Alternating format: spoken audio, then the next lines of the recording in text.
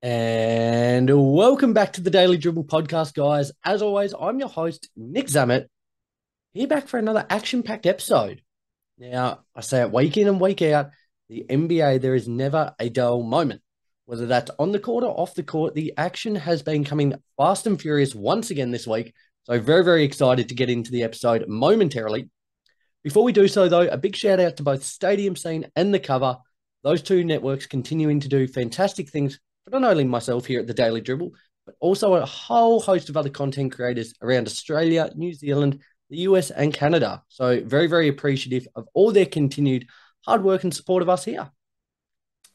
Let's not stand on ceremony. As I said, a lot to get through today. I'm going to start first and foremost with a couple of quick odds and ends. When I say couple, it's a little more extensive than that. The injury ward has been filling up very, very quickly this week throughout the NBA, with injuries just at every turn. Essentially, it's been ridiculous. I think they're pretty well the only updates I've seen across the last week or so. So I'll quickly recap some of them, starting with CJ McCollum from the Pelicans. He's been diagnosed with a small collapse in his right lung. The Pelicans announced this during the week. No return date set as of yet, but hopefully it shouldn't be too extensive. That being said, it's a big loss for them. He's averaging 22 points a game this season, as well as the leadership he brings on court. It's quite a young squad they've got. He's one of the leaders on this squad, so him going down, they'll be certainly hoping for a quicker return as possible. He's certainly money when he's playing, so he's hoping a speedy recovery for McCollum there. The Portland Trail Blazers will be without centre Robert Williams III for the entirety of the season after it being revealed he'll require knee surgery on that right knee of his. He was injured on Monday in their matchup against Memphis. He's had a really injury-plagued last couple of years, and it's a real shame. It's a shame because he's shown flashes. He's shown, a real willingness to improve in his time with Boston. Coming over to Portland, looked like he'd get more opportunity. Unfortunately, not to be this year. Silver lining, if there is any in this kind of scenario, it's not a vital year for Portland. It's all about rebuilding. There's no need to rush him back. Take that appropriate time to get back to 100% and hopefully really, really go gangbusters on things next year. But it's less than ideal. And once you start having those knee troubles, they can, be a recurring thing. I know it's the other knee he's had trouble with, but nevertheless, it's not something you want to muck around with there. So he's hoping for a speedy recovery for Big Rob there. Jamal Murray will likely be sidelined for the remainder of the month because of a right hamstring strain. Now, from all reports, the Nuggets are taking quite a cautious approach here.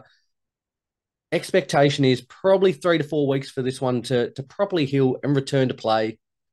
Again, for different reasons as opposed to Rob Williams, should I say there. It's not an injury that needs to be rushed back. The Nuggets are more than capable. You look at Jokic, Porter Jr., Aaron Gordon, Caldwell Pope. There's enough talent there, enough offensive firepower to keep them afloat without him being there. Hamstrings, I haven't had too much trouble throughout my sporting career with them, but they're notoriously just tricky little buggers. Once they kind of go a little bit, if you don't get them healed 100%, they will just plague you nonstop. So for Murray, I think for the Nuggets, again, take a really cautious approach with this one. They're going to be in the playoffs. They're going to be a top couple of seed. No worries. No worries whatsoever. But playing the percentages would suggest that you give him that extra time. There's no need. What are we? If you give him the remainder of November, I'd look a week or two into December as well and just really ensure that it's 100% before you get him back to on-court action. But certainly look forward to seeing him. His game has made absolute leaps and bounds over the last probably 12 to 24 months. But scary for the I think it's going to be scary, the numbers we see Jokic put up. Without his number 2 running mate there, he's going to be electric and is probably the front runner for the MVP award at the moment. Certainly a possibility that he extends that lead throughout the next couple of weeks. So we'll look forward to seeing how that plays out. A guy who I've spoken about quite extensively over the last couple of weeks, Cam Thomas of the Nets, after his scintillating start to the season, he's going to be out for the next 2 weeks due to a left ankle sprain. Now, he went down in their win over the Clippers on Thursday. As I said, an electric start to the season, averaging 27 points, 4 rebounds, 2 assists. It's a big loss. It's a big loss for the Nets, and it's, to be honest, a big loss for my fantasy team. I picked him up the other day, and it's always the way. Just as you pick him up, he goes down. But I'm sure he'll be able to pick right up where he's left off there. At the moment, Lonnie Walker's kind of a like-for-like replacement in that regard. Cam Johnson coming back as well. So hopefully they have enough to keep themselves afloat. Again, they've certainly surpassed my expectations so far. And no better example of that was their win over the Clippers the other day. But certainly looking forward to seeing Cam Thomas back fit and healthy very soon, hopefully. The injuries don't stop. The Heat will miss Tyler Hero, suffering a grade 2 ankle sprain. He'll be in a walking boot for the next 10 days. He'll be re-evaluated, should I say, in 2 weeks. But again, another injury that's not ideal. It's not ideal for the Heat, just given their lack of depth. Again, another point that I've made reference to over the last couple of weeks. Really, really need a lot of guys to step up. Jimmy Butler also out with injury at the moment. Hopefully not too serious there. But it's just going to be a case of guys like Duncan Robinson. Bam's going to have to put the team on his shoulders here. Kevin Love, Kyle Lowry. They're really going to have to do it by committee at the moment. I think this. I really hope, again, ankles, hamstrings, they're all these finicky little areas. And as I've said about the Heat, with their depth, all it takes is probably 1-2 guys to go down with extensive injuries, and their season could quickly fall apart. So he's hoping for a quick recovery for Hero there. But we know what the Heat are like. Grit and grind. It'll be a next man up mentality. I have no doubt they'll be able to push on well enough. The LA Clippers will miss centre Mason Plumlee. He's expected to be sidelined for as much as 2 months with an MCL sprain in his knee there. Clippers are looking to actually trade for Daniel Tice there as a replacement for him. Again, not too big a loss, but a team that's sacrificed quite a bit of depth over the last couple of weeks, bringing James Harden in. They've still got enough talent there with Zubac kind of manning that big man role, so it's not all doom and gloom, but it's not ideal. I think Plumlee has been more than serviceable in his time with the Clippers there. Daniel Tice would be a very good like-for-like replacement there. So we'll keep you posted on if that move gets done or not. That ends a big week on the injury front. I've rattled through them pretty quickly, but some very notable names there. 2 other quick points I've got here. The Rockets are going to be sending their number 20 pick in this year's draft, Cam Whitmore, to the NBA G League for playing times and reps, apparently. Now, to be honest, I don't mind this. He's shown flashes, especially in that game against the Spurs. He had 17.6 steals earlier in the season. Yet the Rockets are traveling pretty well, and again, certainly well and truly everyone's expectations. They've just been, probably one of the more surprising teams in the league to start the season. Their dominant win over the Lakers was no better evidence of that. But with their roster improving considerably, bringing in more experience, Fred VanVleet, Dylan Brooks, there's less time for rookies. There's less time for these young guns. I don't mind a guy who's not getting game time to head back and hone his craft, continue to develop, get some really high-quality reps in with that G League team. For the Rockets, they're either going to fall off a cliff or injuries will certainly come into play as it does for every other team. So there's going to be opportunities for him later in the season, no doubt. But again, a really good opportunity for him being in an NBA environment just to continue to get game time. I know for myself, and I reckon a lot of other athletes out there, all you want to do is play. Whether it's the first string, second string, whatever the case may be, all you want to do is suit up. And for him, he's going to be able to really kind of show his entire array of moves, of tricks. And I quite like this. So for the G League, that's the next stop for Cam Whitmore. I don't think it'll be too long a stint, but certainly looking forward to seeing him back in the NBA when the opportunity comes. I'm sure he'll be ready. Okay, last point from odds and ends. Reports indicate that John Wall wants to reunite. I'll restart that. I'm all tongue-tied today. Reports indicate John Wall wants to reunite with Bradley Beal in Phoenix. Now, they were such a dynamic duo in Washington. I, for one, would love to see this. I'd love to see how the roles would be reversed. In their time in Washington, John Wall played that lead guard, followed him behind by Bradley Beal as his number 2. Things have changed a little bit over the course of the last couple of seasons with Bill asserting himself as one of the premier scorers within the league. I think it would just be electric. And for Wall, at only 33 years of age, he still has heaps to offer. Last season with the Clippers, he averaged 11.5 points, 3 rebounds, 5 assists across 34 games. So there's still plenty in the tank. I reckon let's make it happen. He's actually down. Actually, John Wall is down. He's part owner of the Southeast Melbourne Phoenix here in the NBL.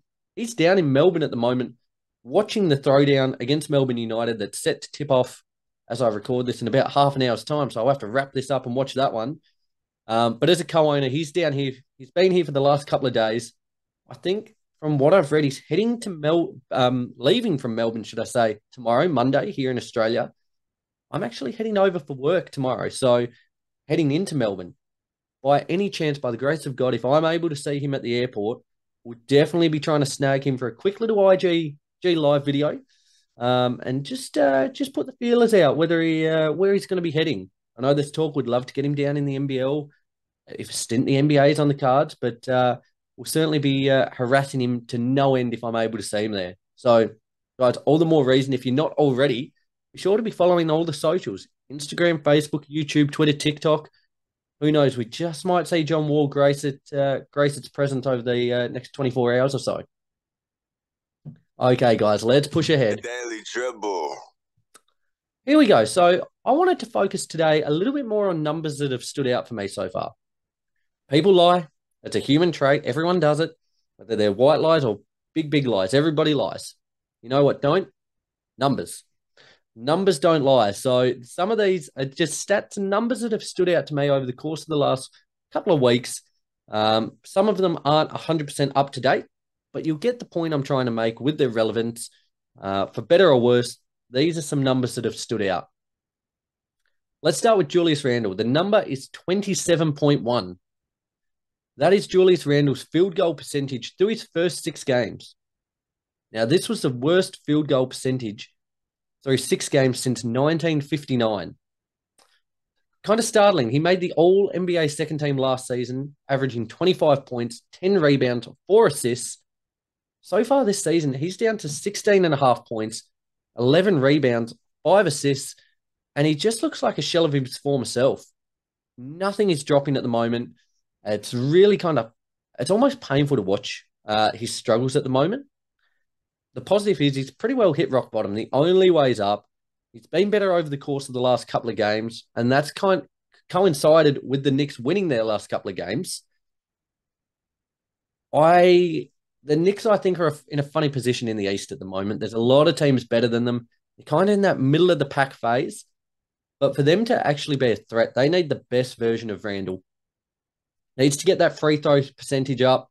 He needs to, on the 3 ball, he's shooting it at 26%, should I say. He needs to get that up to at least 30. He was shooting at 34% last year, so that's really got to climb quickly.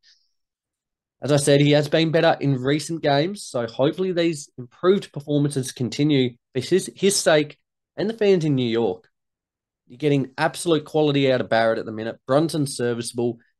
To really maximize these wins, they need Randle, and they need him better than what he is at the moment. 27% from the field. That's horrific. I could shoot better than that, I reckon. And that's saying something, because if you've seen me play, I've got a very, very ugly jump shot. Actually, not just jump shot. I've got ugly everything. From the free throw line, from a little... The only thing I can do is semi-decent to floater. But 27%, that's got to go up, big man. Okay, 2 numbers here for the next one. Plus 47 and minus 70. This is the differential between when LeBron is on the court and off the court for the Lakers. Now, I continue to say something to this effect nearly every goddamn week at this point, but they have got to stop asking so much of a bloke who's nearly 39. He continues to be the man, and it's kind of getting beyond the joke now. He simply cannot be that bad when he's not on the court. I spoke about it a couple of weeks ago. That we're going to be, apparently, he was going to be on a 30-minute cap per game. That's quickly gone out the window, because if they were playing by that point differential would be considerably worse.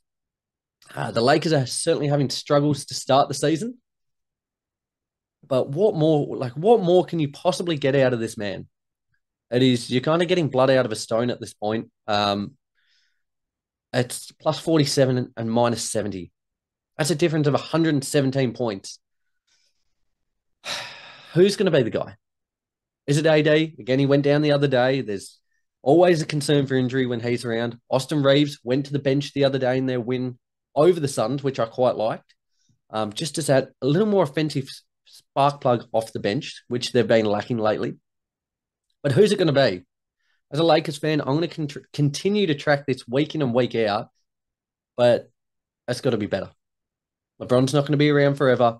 There needs to be players who are going to step up in the future, but also in the present. When he's not on the court, you cannot give away leads. You cannot give away commanding positions and blow it to high hell, which is what they're doing very regularly at the moment. So, got to be better. Minus 2.3. This is the Bucks' point differential. They are the only team in either conference currently in a guaranteed playoff spot across the East and Western Conference that has a negative point differential. Offense isn't a problem. They're putting up 118 points per game. They're giving up 120.3, which has them in the bottom third of the league in this regard. It's not good enough. Now, this would have only gone down further today with their loss to the Magic. There was certainly going to be a teething period as Dame was introduced. I'm not too concerned. It's not ideal, but they are good enough. They're just a little bit off the pace at the minute. They're kind of a team, and I said about at the top of the show, with Jamal Murray missing, the Nuggets are fine. If they lose games, it doesn't matter. As long as they finish in a playoff spot, they're going to do damage.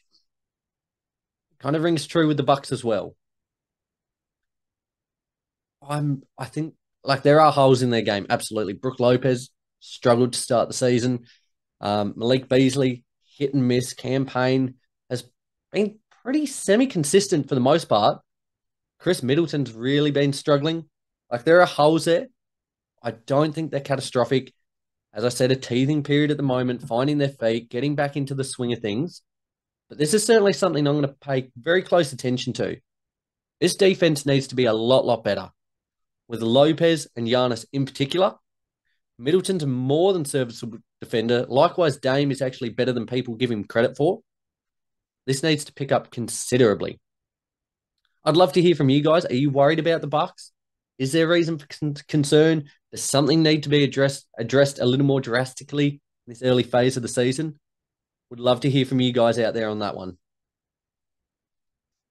The next number, 36.7. This is the amount of minutes Luka Doncic is playing per game, and the impact he is having is profound. Alongside Jokic at the minute, you'd argue he's probably, him and Jokic, 1A, 1B for the MVP at the moment.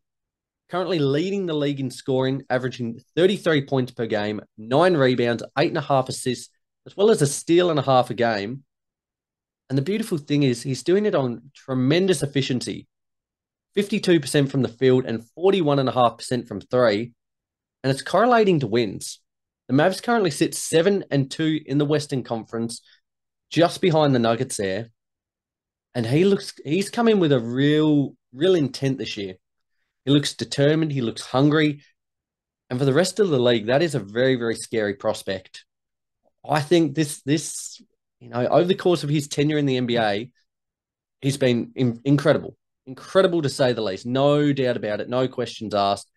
The guy is just unstoppable. But this might be the best version of Luka we've ever seen. And as I said, if the rest of the league, you better be well on notice because he could carry this team. They're getting contributions, should I say. I am on fire. Contributions out of Grant Williams. Kyrie's come back into the fold. Derek Lively. I spoke about a lot of these guys. Timmy Hardaway the other week. But he's the guy. Everything runs through him. And if he can continue to do what he's doing at the efficiency he's doing it at the moment, the sky's the limit for the Mavs. He is that good. So watch this space. Nearly 37 minutes a game for Luka. And those minutes, what a talent. Let's go to my final number here that stood out to me. Is 7. 7 is Philadelphia's current win streak. Now, they currently top the East, looking like a genuine title contender. And it's almost been addition by subtraction. Kelly Oubre's come in. He's made an immediate impact there. Embiid once again playing at MVP level. And Tyrese Maxey as well has taken his game from star to arguably superstar. It's fantastic to see. I'm going to tie this in with another number. I lied. I said my last number was 7. I'm going to tie it in because we like numbers so much on this episode. I'm going to tie it in with another number. This season, James Harden has a plus minus of minus 13 per game, ranking 452nd out of 455 players within the league. By losing him, they may have just elevated their ceiling. They're playing much better team ball, look a lot more cohesive, really look like they're enjoying each other's time on the court. Again, it's really dependent on how far Embiid can take them, but tell you what, I really think over the course of the last 5 years, they've definitely failed to deliver on expectations. Could this be the year? I don't think they're going to probably, I say this about a lot of teams, I don't think they're probably going to get a better opportunity. With the way the league's strengthening across the board, with some of the players they've got, I reckon this is their best chance. I'm excited for them. Currently a 7-game win streak. It'll be interesting to see how far that can go. But loving what I'm seeing from Philly at the moment. And losing James Harden might just have been the best thing for them. Guys, there wraps up a very short, sharp little episode there, recapping all the latest news from the NBA. As I say, week in and week out. The action and the news on court and off court is non-stop. So it is imperative to stay up to date with it all. Be following our socials, Instagram, Facebook, YouTube, Twitter, TikTok, as well as subscribing wherever you listen to the show, whether you listen to it on Apple Podcasts or Spotify, or whether you're watching this one on YouTube. Certainly appreciate all the continued support. I want to go, as I said, I want to go see what's happening with the throwdown now. Melbourne United, Southeast Melbourne Phoenix about to tip off, and he's hoping I can get a hold of John Wall tomorrow. Guys, till next week, have a fantastic week. Enjoy everything that basketball has to offer. I can't wait to speak to you again soon. See you later.